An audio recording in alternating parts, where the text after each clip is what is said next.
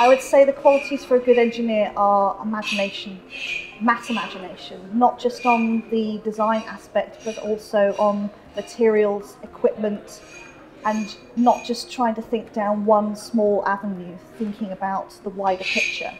I see every day more women coming through that have the right attitude and have the right confidence to be able to not necessarily stand up to their male counterparts or colleagues or peers, but also have the right opinions that perhaps would shock other people. But the elder generation, in my experience, doesn't mean that it's all round, tends to want to flatten these opinions, which can perhaps cause a certain amount of problems when you're a young female engineer going and working with an elder generation.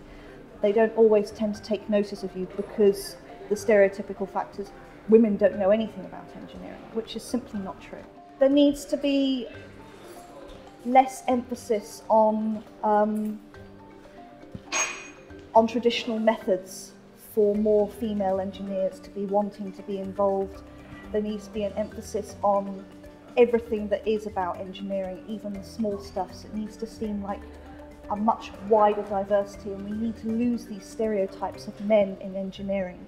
And providing more confidence, so seeing other female engineers actively doing something is a great way, I think, of trying to encourage other people that might be thinking of going into engineering, not just women, but other people in general that perhaps haven't necessarily had the confidence. So losing those stereotypes would be massive benefits, I feel. If you're an engineer and you want to be an engineer, you don't need these flashy things that we have here.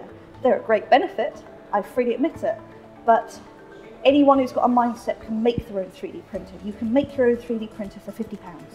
You do not need to have something flashy, you just need the know-how, and you need to be passionate about what you want to create and how to solve it. You can go and make these items, and then you'd have your own set of a bit of equipment that you've made, you know how to work, you know how to design. That's making you an engineer, full stop. You've designed it, you've built it. If you have the know-how or have the passion to go and research how to do it, then there's no reason why you aren't already an engineer. Get more from the Open University. Check out the links on screen now.